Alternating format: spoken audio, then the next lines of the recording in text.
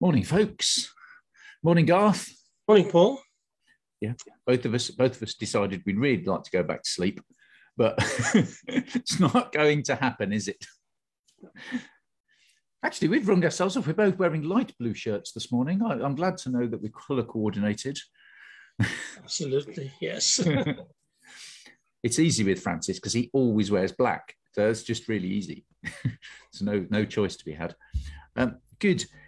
This morning, we're breaking from the pattern of readings that we have been having, and we're remembering Joseph of Nazareth this morning. Garth and I were just discussing the conundrums of you go with the father of Jesus, then you go, well, no, not the father of Jesus. And so disappearing in down a nomenclature rabbit hole. But we know who we're talking about, Joseph, who the carpenter, the one who was Jesus' earthly father and guardian. So we remember him today. Our readings are going to be, we're going to use Psalm 25, and we're going to read from Matthew 13. If you want to read the Old Testament, that's Isaiah 11, 1 to 10. Good, on this beautiful, I think, is it officially spring today? Or is that tomorrow? It's close, isn't it? Tomorrow, yeah. So, but it's a very spring-like day if I gaze out of the window. So let us rejoice in that, the new beginnings and the joy of that. So much needed in the world at the moment.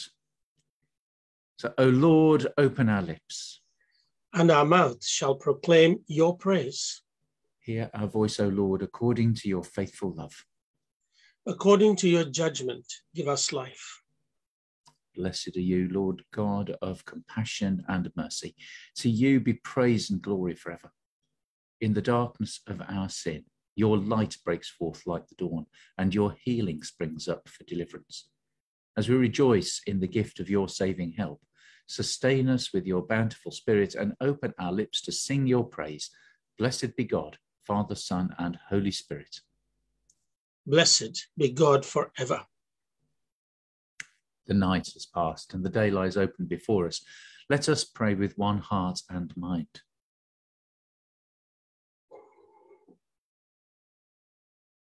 As we rejoice in the gift of this new day, so may the light of your presence, O God, set our hearts on fire with love for you, now and forever. Amen. Amen. Psalm 25. To you, O Lord, I lift up my soul. O my God, in you I trust. Let me not be put to shame. Let not my enemies triumph over me. Let none who look to you be put to shame, but let the treacherous be shamed and frustrated. Make me to know your ways, O Lord, and teach me your paths. Lead me in your truth and teach me, for you are the God of my salvation. For you have I hoped all the day long. Remember, Lord, your compassion and love, for they are from everlasting. Remember not the sins of my youth or my transgressions, but think on me in your goodness, O Lord, according to your steadfast love. Gracious and upright is the Lord. Therefore shall he teach sinners in the way. He will guide the humble in doing right and teach his way to the lowly. All the paths of the Lord are mercy and truth to those who keep his covenant and his testimonies. For your name's sake, O Lord, be merciful to my sin, for it is great. Who are those who fear the Lord? Them will he teach in the way that they should choose. Their soul shall dwell at ease, and their offspring shall inherit the land. The hidden purpose of the Lord is for those who fear him, and he will show them his covenant. My eyes are ever looking to the Lord, for he shall pluck my feet out of the net. Turn to me and be gracious to me, for I am alone and brought very low. The sorrows of my heart have increased. O bring me out of my distress. Look upon my adversity and misery and forgive me all my sin. Look upon my enemies, for they are many, and they bear a violent hatred against me. O keep my soul and deliver me. Let me not be put to shame, for I have put my trust in you. Let integrity and uprightness preserve me, for my hope has been in you. Deliver Israel, O God, out of all his troubles. Glory to the Father, and to the Son, and to the Holy Spirit, as it was in the beginning, is now, and shall be forever. Amen. Amen. Our reading this morning is from Matthew chapter 13, verses 54 to 58. He came to his hometown and began to teach the people in their synagogue, so that they were astounded and said, "Where did this man get this wisdom and these deeds of power? Is not this the carpenter's son? Is not his mother called Mary? And are not his brothers James and Joseph and Simon and Judas? And are not all his sisters with us? Where then did this man get all this?" And they took offense at him. But Jesus said to them, "Prophets are not without honor except in their own country and in their own house." And he did not do many deeds of power there because of their unbelief. This is the word of the Lord. Thanks be to God.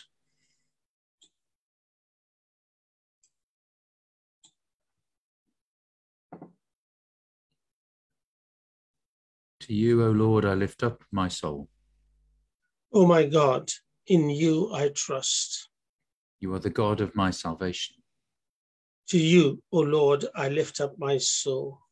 In you I hope all the day long.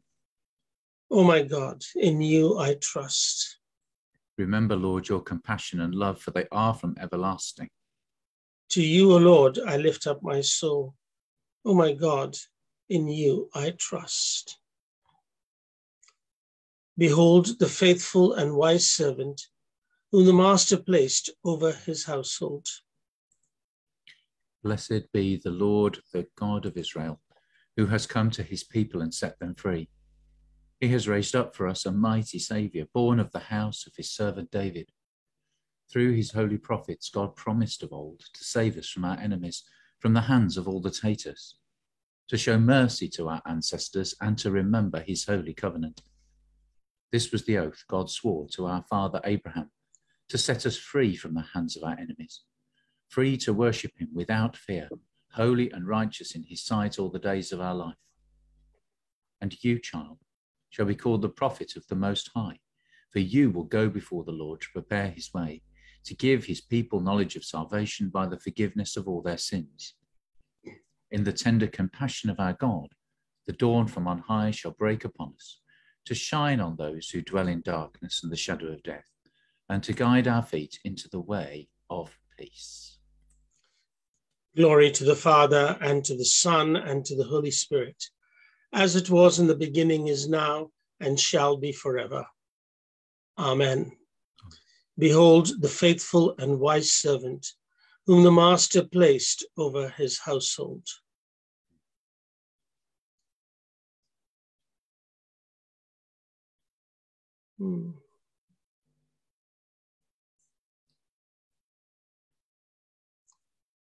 Other places in the gospel where those words, "A prophet is without honour except in their own country and in their own house," and he could not do many deeds of power there, because of their unbelief.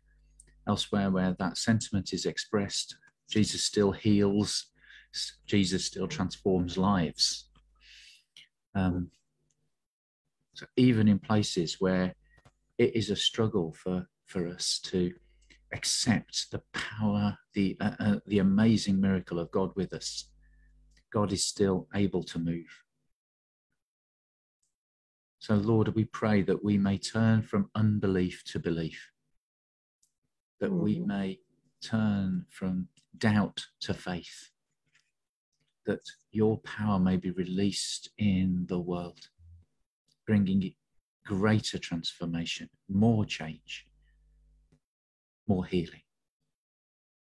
Oh Lord, in your mercy, Hear our prayer. Mm.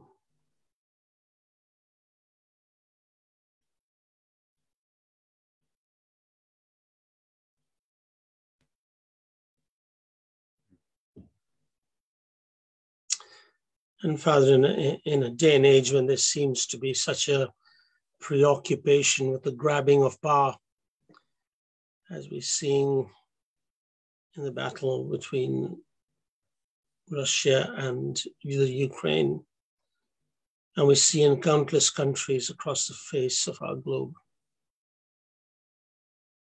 Every day, new news stories bring about various agreements and treaties, and all of it in a bid to be able to hold on to power.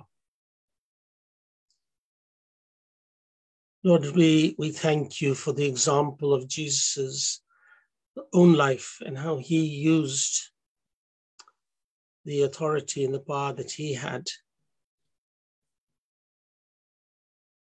We thank you that he came to bring us life and to give us life abundantly.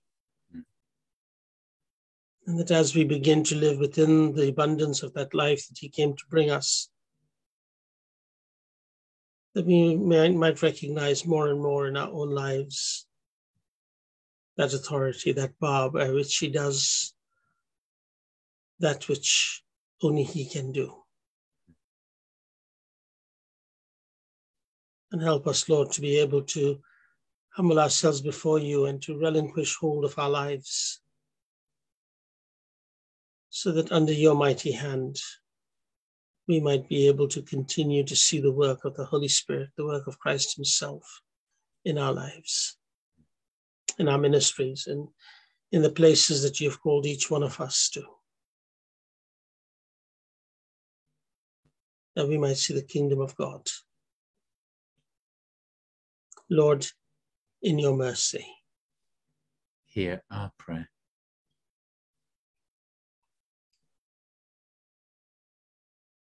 That draws us to the prayer that we have for our diocese today. And Lord God, we thank you for all the places we can find you at work in our communities here in Redditch and beyond. Lord, we pray that you will help us, that you came to transform the world. Help us to see our role within that here, and help us, as we've prayed, not to be a people who grasp after power, but a people who are called to serve. Called to serve those around us, called to serve you. So Lord, pour out your blessing upon your church. Pour out your blessing upon your people. Lord, in your mercy. hear our prayer.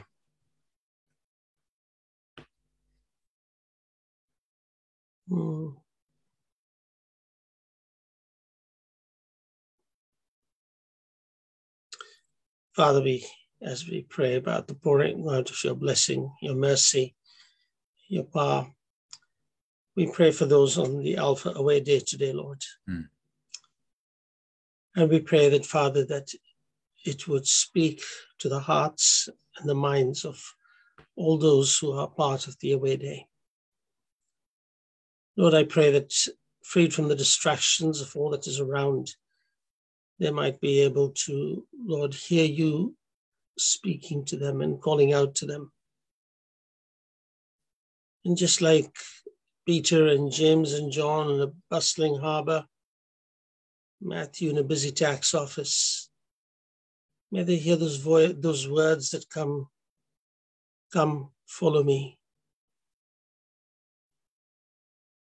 And that, Lord, that they might be able to come and follow you. And as they come, draw closer to you this day, that, Lord, you would reveal yourself to them through the teaching, through the fellowships, through the prayer. May they see you. Open the eyes of their heart, Lord, that they might see you. Reach out to the longing heart. Reach out to the thirsty heart. Reach out to the soul that desires to know you more. And I pray for the team members that are there to assist and pray and help, that, Lord, you would minister to them too through this day.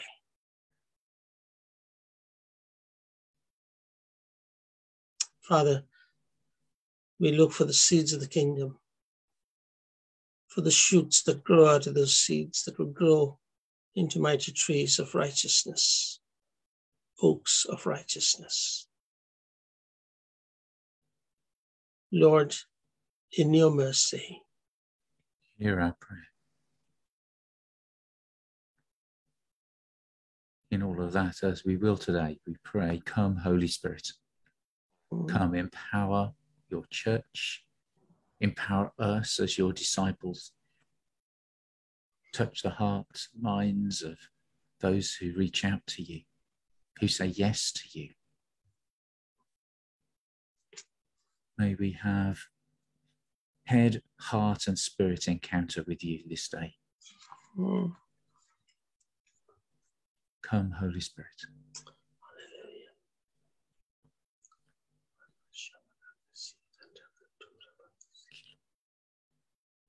Lord, I'm conscious of all of those who are seeking you, that whether they are doing that, even they're seeking something without knowing. Lord, help us to be as Paul was, that's able to point to what the unknown, the temple to the unknown God pointed towards. Help us to point to you.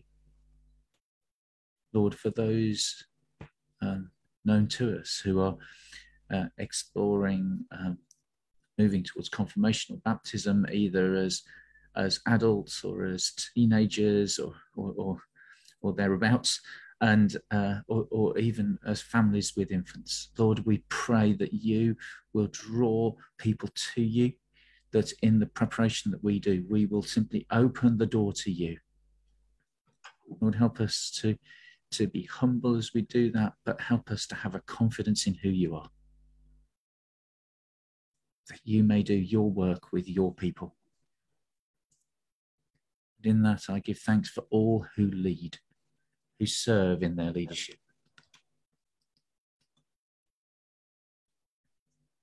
For ministers of all sorts of different types, be that ordained ministers, be that those who serve in their spare time, for those who serve part-time, for those who serve in lay capacities, who serve through what they do in the workplace or what they do in all of those places where they connect with the world.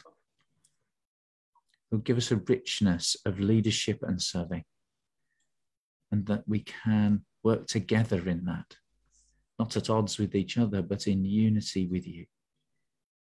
Oh Lord, in your mercy, hear our prayer.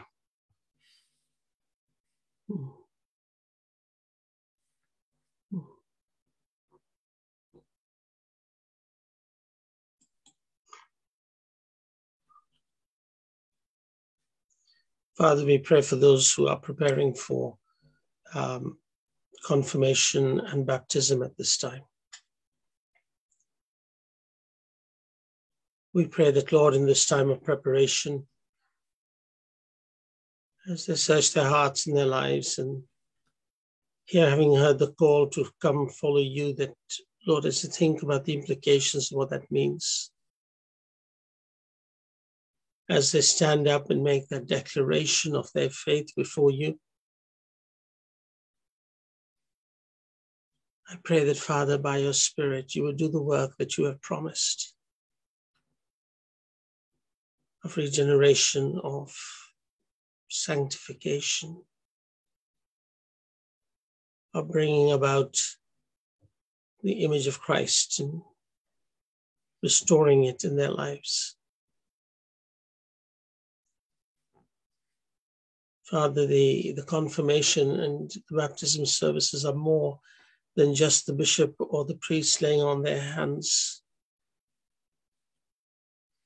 It is a public display representing the cry of our hearts for the Holy Spirit to touch those lives.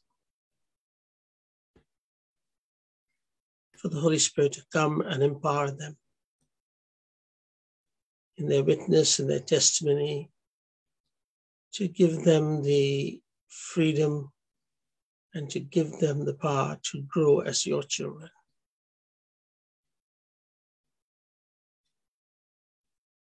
We pray for those, Lord, who will be confirmed on Easter Eve in the cathedral. Wherever they are, Lord, I pray that you would prepare them.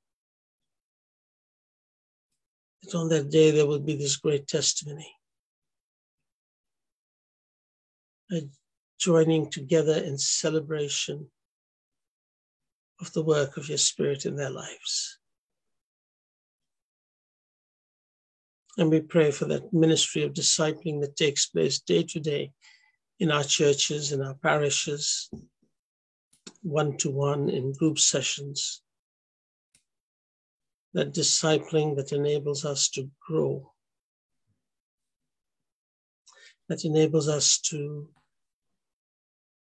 be generous as the followers of God with the grace and the gifts that God has given us. That intentional discipleship that day by day means making the decision to take up our cross and follow you.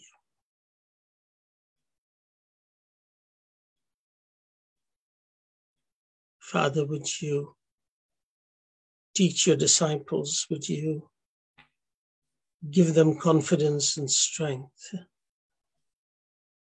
Would you give them, with the same authority you did on that mountaintop, give them the commission to go and be disciples, to be witnesses, to be evangelists, to be ministers of the sacred things of God in the places that you've called all of us to be. Lord, in your mercy, hear our prayer.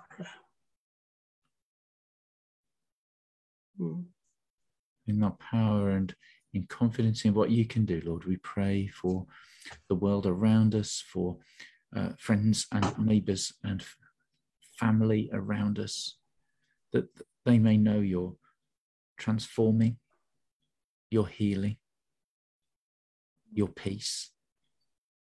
Pray that especially over Ukraine, that the people of Ukraine may know your peace, your protection, your healing. For the war-torn areas of our world, we pray for your protection over the vulnerable and the weak. As we think of the nations of the world, we think of the Diocese of Kita Kanto in the Nippon Shay-ko Kai. Lord, bless them this day in that diocese, in a place culturally, socially very different to where we live. And Lord, we do pray for your healing to spill out into the world, for your church to be a conduit of your healing. And not only in our churches, but in the world. As we think of Joseph today, known most as your guardian, yes, but also known most as simply by his vocation in the world as a carpenter.